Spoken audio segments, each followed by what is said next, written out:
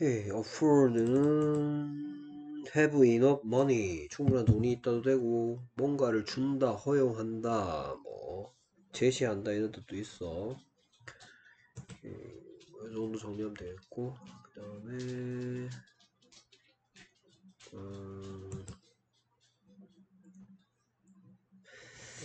meet the expense, 이것도 좋겠다.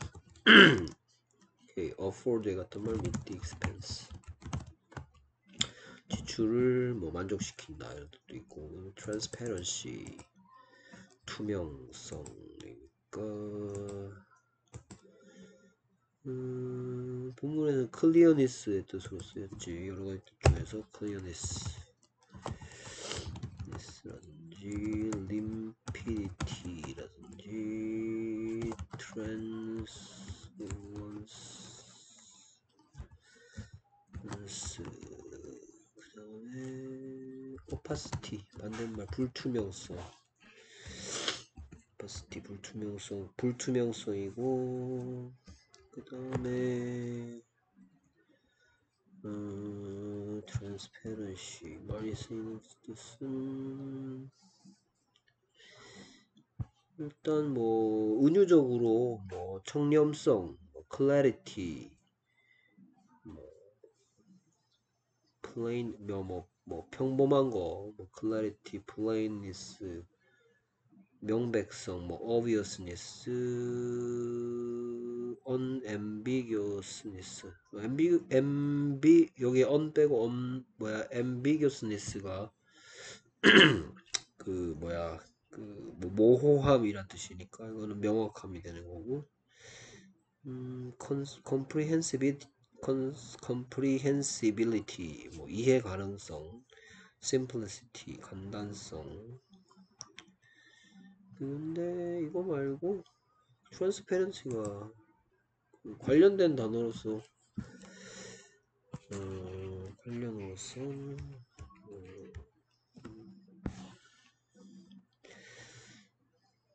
하면 되겠다. 그 다음에 numerous, 많은,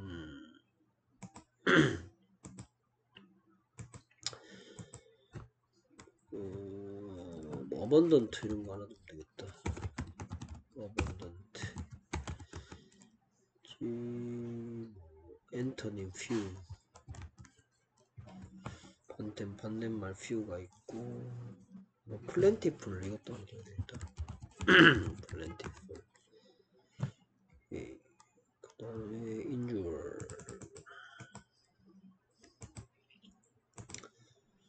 뭐 injure는 거의 네가 아는 단어를 보고, 뭐 wound, 그다음에 뭐 반대말 here 이건 알겠지. affordance, 허용성. 동요가 없어? 그렇다면은 네이버 사전 볼까?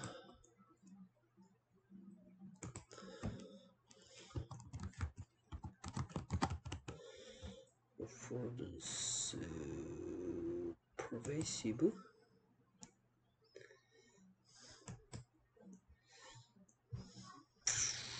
affordance 같은 말이 네? 뭔가 할 수 있게 해주는 거, 허용하는 거 이런 건데, affordance 동요가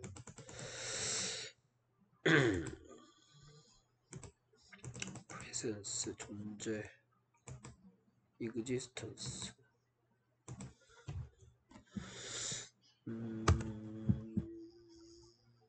attendance,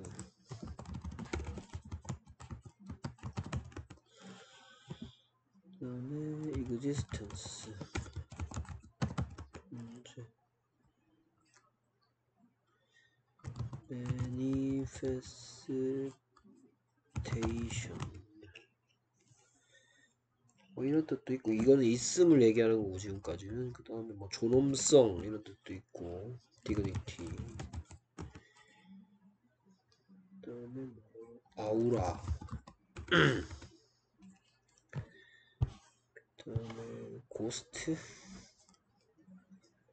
스피릿, 가운, manifestation, phantom, 유령, 있음이란 단어. 다음에 pose, difficulty with.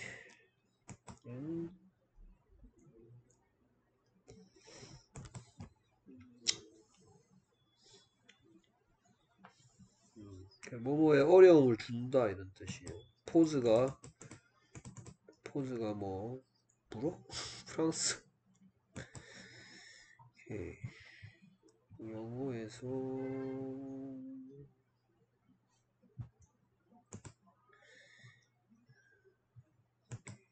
포즈가 어떤 자세를 취하다, 또 뭐 제기하다 뭐 뜻이 있으니까 포즈 difficulty with 뭐뭐에게 어려움을 준다란 뜻인 거고, 그 다음에 relative 상대적인 이요.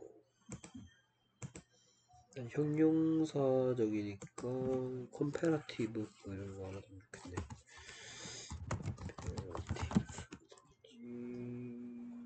qualified 이거는 뭐 자격이 증명된 qualified.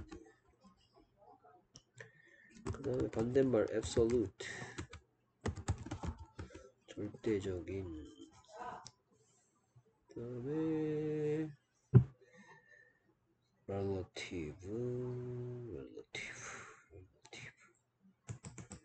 그 다음에 뭐 절대적인 알아둬야 되겠다. 절대적인.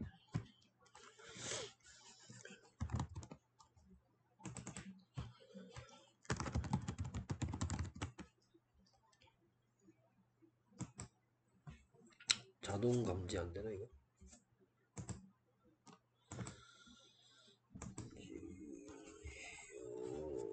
할 때마다 안 보게 되나? 아, 네이버 사였습니다 이거.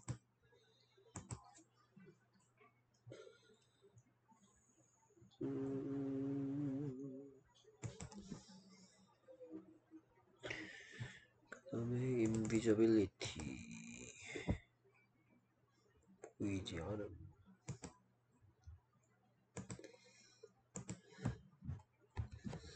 hiddenness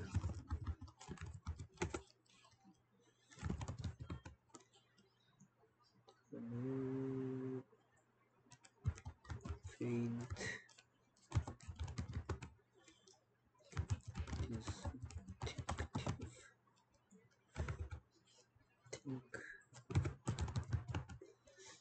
indistinctly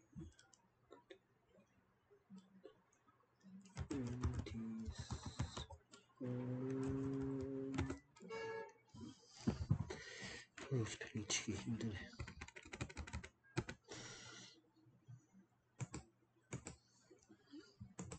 ability inconspicuousness. 예, 뭐 aspect는 뭐 많이 나왔지. 뭐 feature, 뭐 trait, property, quality, attribute, portion. 여기서는 뭐 feature라든지, 그 다음에 뭐 characteristic,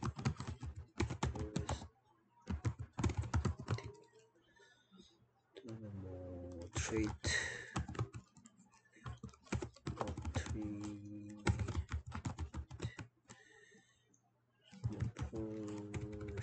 portion도 있고, 그 다음에 뭐 aspect가 외모란 뜻도 있고, appearance, position, 위치, 자격, 시점, 스탠드포인트, 뷰포인트. 그다음에 프로퍼티는 헷갈리기 쉬운 단어들도 뭐 잘 해놔야 되겠지. 프로퍼티하고 포버티. 이 포버티는 그거 알지? 빈곤.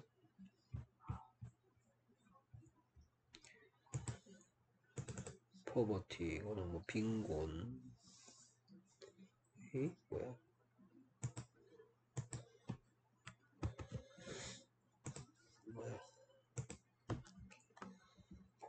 대상 한국어라고 임마. 한국어 왜 이래? 마트에 갔는데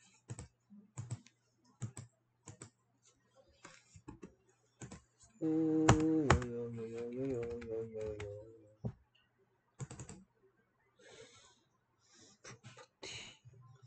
지금 마탱이가 같네.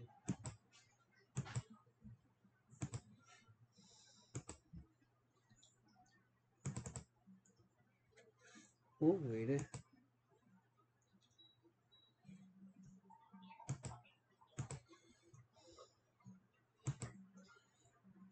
영어로 돼 있어.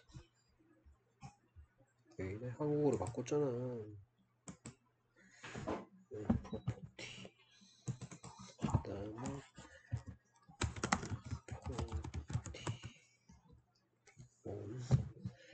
deprivation, property, stop. 재산이란 뜻으로 지금 나와 있네. 재산 말고 난 특징이 필요한데, 특징.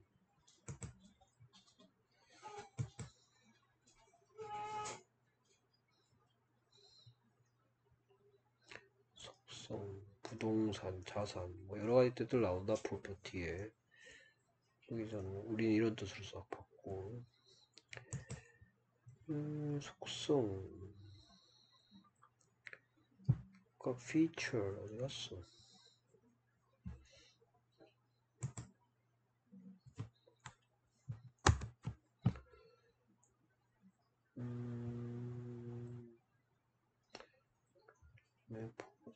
파티클, 입자,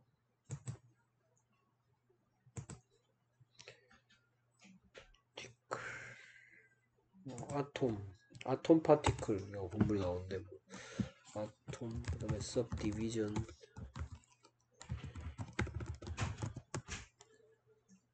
element, 알겠지. 그다음에 뭐 조각이란 뜻의 bit이라든지 뭐 fragment, 조각, fragment. 그다음에 뭐 flake, shed, scrap, blockage, 막는 거. obstruction, impasse, jam, obstacle,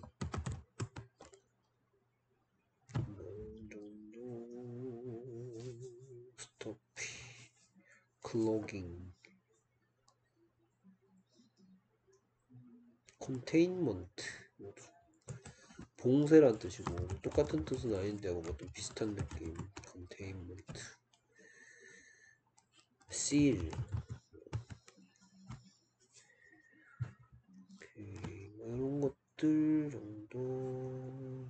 그다음에 interaction, 상호작용.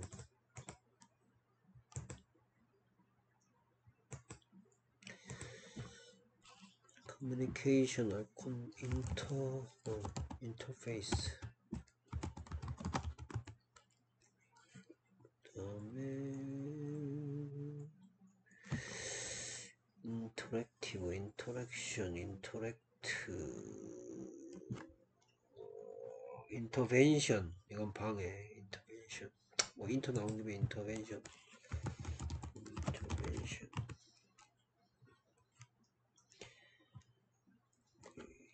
이런 것들 알아두면 될 것 같고.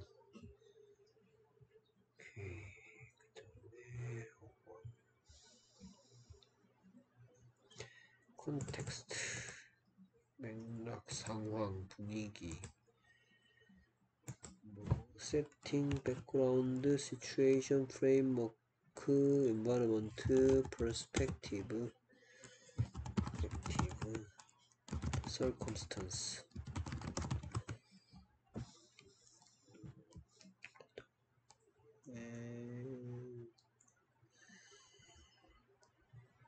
오케이. 그다음에 포뮬러, 입에 발린 소리 뭐 이런 뜻이고, 수식이란 뜻도 있고, 좀 입에 발린 소리, 포뮬러,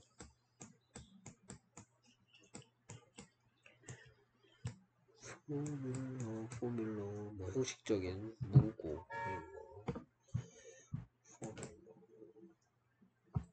포뮬레이션이 공식이란 뜻이고 메소드, 플랜, 레시피, 프리스크립션 그다음에 클리셰 클리셰란 뜻으로 쓰였어. 클리셰 뭐 영어 불어에서 온 건데 말하면 좋겠고 클리셰 그 다음에 rather than은 잘 알 거고 A rather than B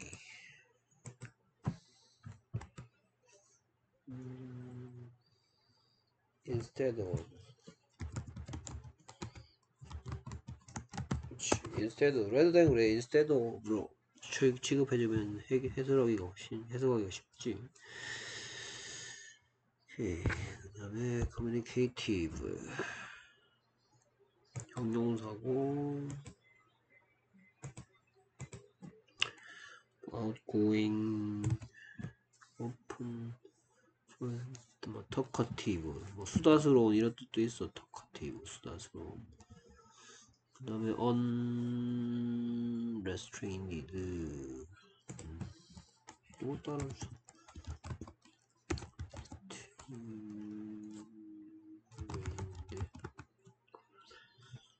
expensive expensive 이거 아니다. 이건 비싼이고요.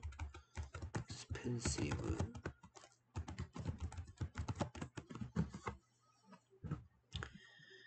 그 다음에 뭐 communicative 반대말 restrained 뭐 억제된 restrained 전체적으로 communicative는 뭐 활발하게 의사소통하는 거니까 뭐 수다스러운 뭐 talkative 이런 뜻도 있고 function 기능 그러니까 purpose 의도 meaning, role, occupation 직업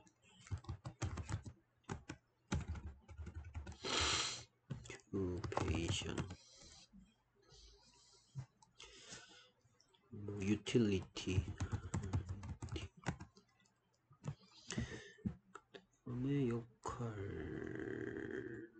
gathering, occasion, work, operate, function 뭐 함수란 뜻도 있어. function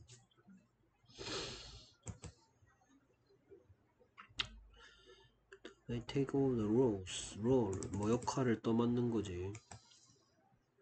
take over 안 볼까?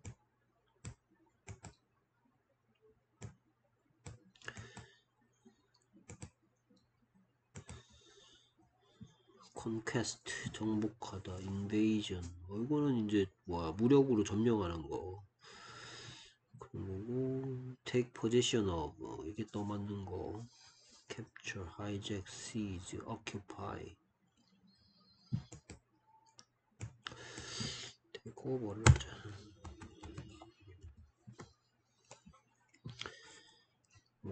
seize 같은 거 conquer, appropriate, occupy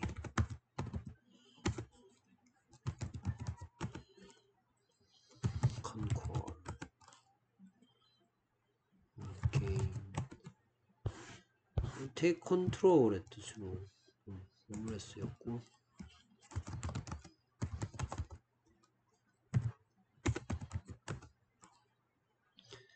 take charge charge가 임무란 뜻이 있으니까 take charge 그 다음에 transaction 거래 deal 뭐 별게 없네. contract 계약 transaction transmit 옮기다 전송하다, 뭐 convey라든지 communicate는 아니까 뭐 conduct 뭐 수행하다인데 전달하다 되고, 핸드온 브로드캐스트 뭐 방송하듯이 멀리 퍼뜨리는 거, 뭐 send out 뭐 이런 걸 할 거고, 트랜스미트 뭐 비슷한 말 트랜스포트라든지 뭐 트랜스포트, 트랜스퍼, 그다음에 서밋 하면 제출하다. 오케이. 그다음에 디스트리뷰션 분배, 나눠주는 거, 뭐 딜리버리스, 뭐 스프레드. 일단 명사로서 뜻을 circulation, spreading, dispersal, scattering.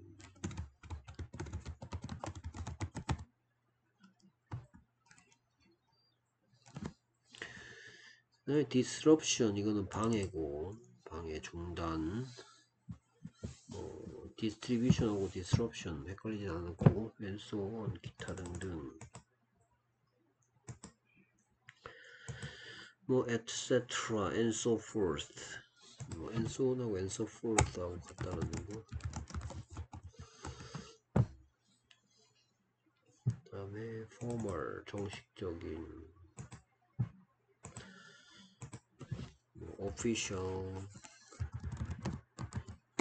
그 다음에 뭐 적절하다라는 의미로 proper, prescribed,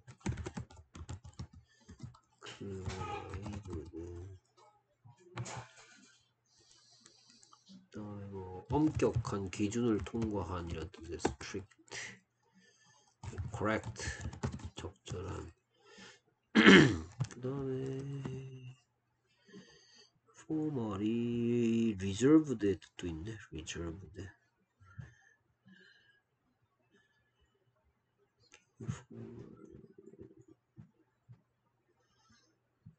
오케이. appropriate,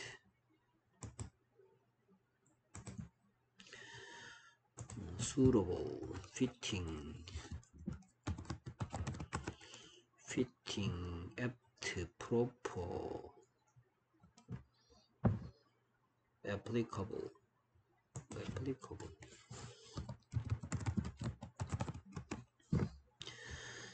그다음에 inappropriate, 앤토니 반대말이고. 그다음에 appropriate가 뭐 감상하다라는 뜻이 있었으니까, 뭐야, seize의 뜻도 있고,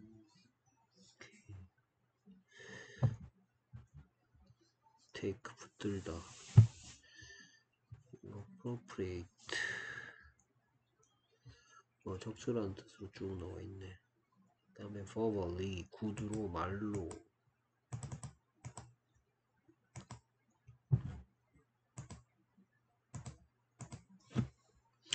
orally,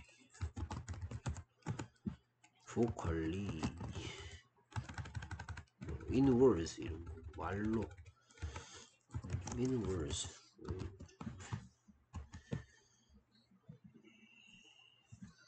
말로써 orally.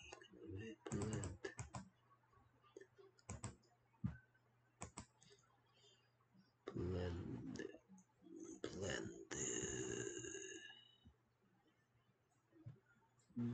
뭐 약한이란 뜻으로서, 뭐 이런 것들, insipid,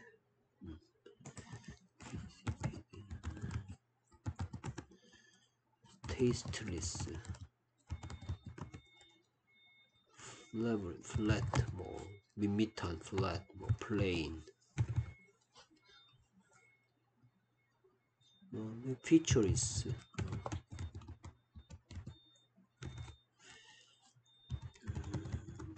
특징 없는, ordinary, 덜, falling, 지루한, flat. 뭐 이런 정도 알면 되겠네. 리추얼 아까 했는 것 같은데 그랬나? 리추얼 제의적인, 관습적인, 세레모니얼, 절차적인, procedural, 그다음에 formal도 나오네. formal, ritual, formal, ritual, customary, 관습적인, customary, habitual, 습관적인, usual, normal 이런 것도 있고, usual, normal, expected, 뭐 기대한, predictable, routine, traditional, conventional, conventional. 이거 이래.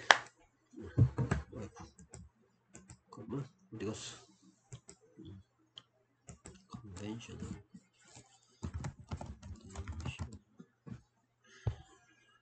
right, ceremony, service, custom, habit, practice, routine, schedule, convention, tradition, usage. 그 다음에